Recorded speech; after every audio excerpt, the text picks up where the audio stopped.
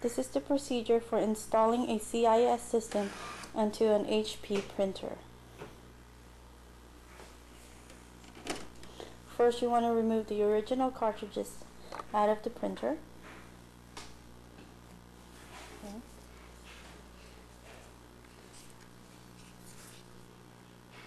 And then insert the CIS system cartridges onto the corresponding colors.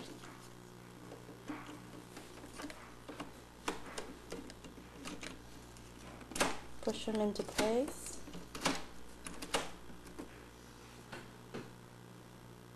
An extra cap has been provided, and it is used to be plugged in this spot. Okay, now we're going to remove the caps off the CIS system.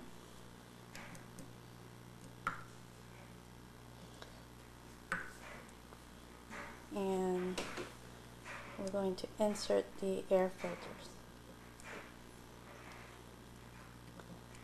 Please save the caps for future use or if you need to return the system.